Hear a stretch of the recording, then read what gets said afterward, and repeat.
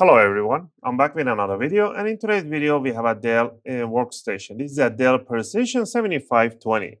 And in this video I'm going to take you on a step-by-step how you can open it up and how you can add, remove, and what are the capacity of the storage that you can have in here.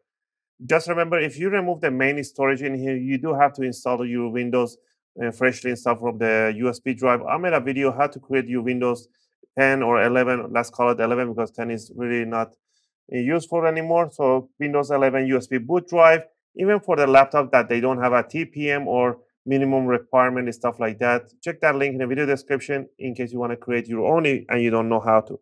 It's 100% legal and it's not even pirated, and you can do that. And once you replace your main storage, then you just have to put in the USB drive, turn it on, and boot it up from the USB, and it's going to take you on a step-by-step how to install it. I made a video how to properly install Windows 11 on your laptop. Check that link in case you want to install yours and you don't know. In this video, I'm just going to cover up how to replace and add and what are the capacities. All right. With all that said, let's get into it. First thing first, back up your files if you want to and power it down. Flip it upside down. We're going to go over tools. I would recommend you guys grab an iFixit screwdriver set as they have one of the best tools out there. I purchased myself this basic tool set, Phillips #1. And with this, all you need to do is to remove the service cover and the top cover in here, two covers. Move this latch halfway through and slide the bottom cover to yourself and lift it up. Here right away, you can see there's a space for 2.5-inch mechanical drive or solid-state drive. Now we're going to remove the back cover by removing one screw right in here on the corner and one screw right on here, right by the Dell logo right there. Now we're going to push this one towards the back a little bit, and it's going to move half a centimeters, and we're going to lift it up. All right. We're going to remove the battery by pulling this jack all the way towards the right and lift up the battery. Then we have access for this latch that is to pull this caddy backward.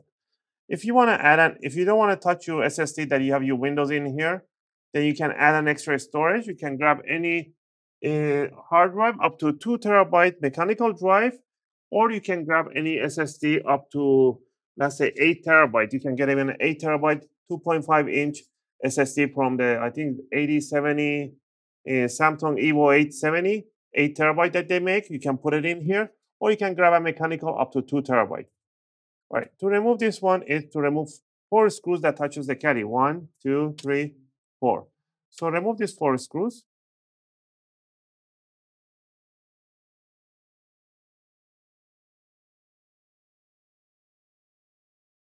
And once you remove the 4 screws, you can grab this lever right here and pull it back. And there you have the caddy. You can see the contacts in here. The contacts right in here, they have a SATA connection and they have a what's called data connection right there. This connection, it is meant for an NVMe 2.5-inch, so you can put an NVMe 2.5-inch in here, or you can put a regular SATA. Regular SATA have a little notch in the middle, cut in the middle, and there's no more pins in here, so you can just put it in here. You have to find the orientation. It has to be just like this. It goes in just like that. Okay.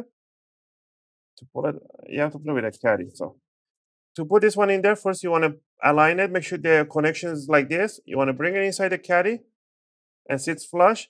And they do provide you nicely with a screws right in here. There are 3 screws in here that they give you. There should be 4 of them, but they give you only 3. I don't know why, but yeah.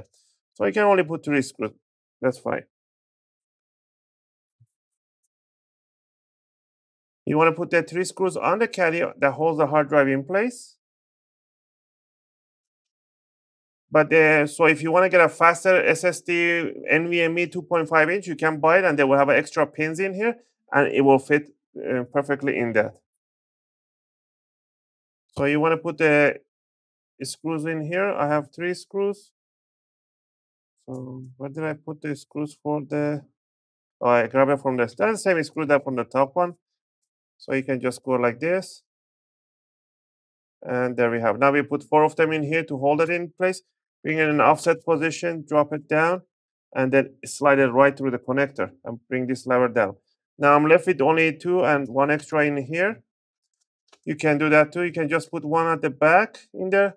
You don't really need to put the 1 in the corner in here. So put the 2 in the back so it prevents them from sliding back. Even with 1 is more than enough. You don't need to go crazy putting all the screws. But yeah, if you're missing 1, it's okay. Nothing's going to happen.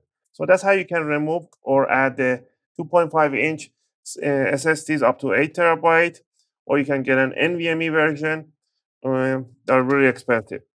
All right, this is a demonstration. I'm just going to remove it.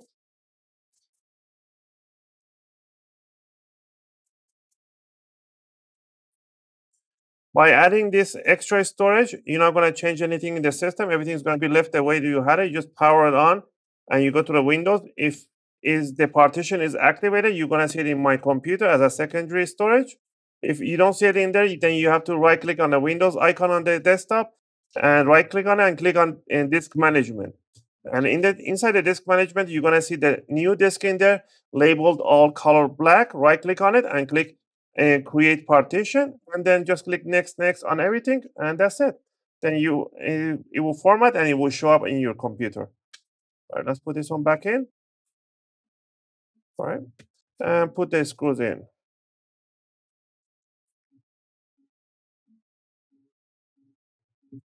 Again, if you like my videos, if you want to support the channel, you can do that by clicking that like and subscribe.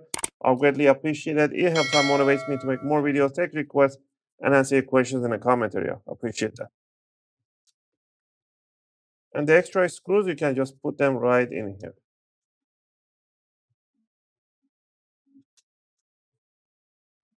There we go.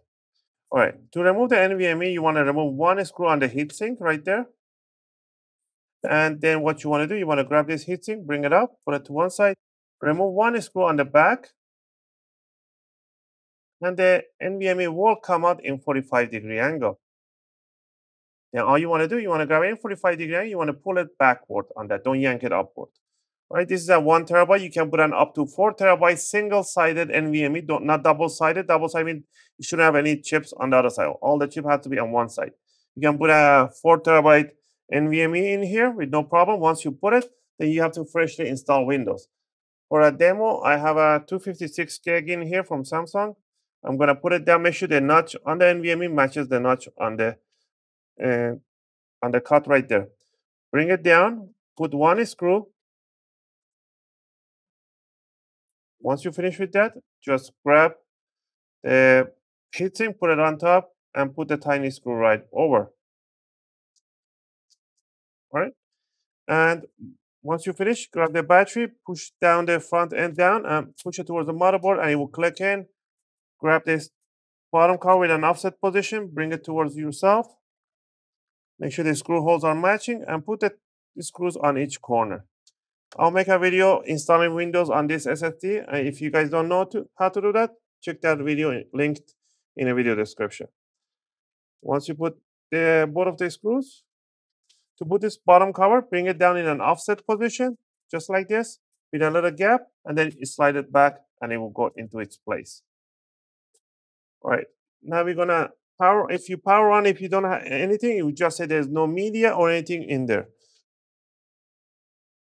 And again, I hope you guys like this video and helped you guys out. If you have any question or requests, feel free to leave them in the video comment. I'll try to answer them as soon as I can. As always, thanks for watching, and I'll see you guys in my next video.